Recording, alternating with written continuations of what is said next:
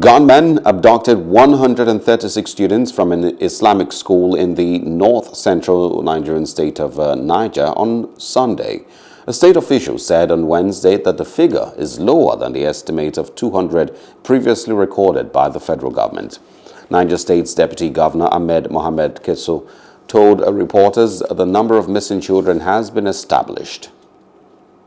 Our last update, we disclosed that government was making efforts to identify the bandits, their location through the combined effort of the security agencies. We also confirmed the government had ordered all boarding schools in the area to temporarily revert today. Perhaps the reason the bandits attacked the Islamic school.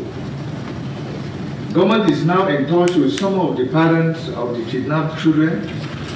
They have been assured of the safe return of their wards.